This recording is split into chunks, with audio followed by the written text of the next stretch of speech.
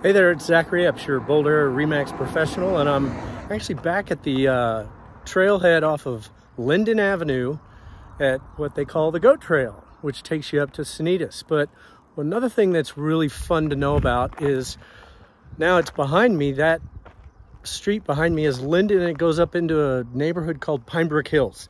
And one of the things about Pine Brook Hills is that it's the only foothills area subdivision that has its own water. Most of the homes, except when you get to the very top, have natural gas instead of propane, and they have fire hydrants all over the place and a really large retaining pond with lots of water for firefighting. So when we get into these summer months and we're worried about fire and drought and things like that, it's an important reason to consider Pine Brook Hills right up there, as opposed to some of the other neighborhoods like Boulder Heights.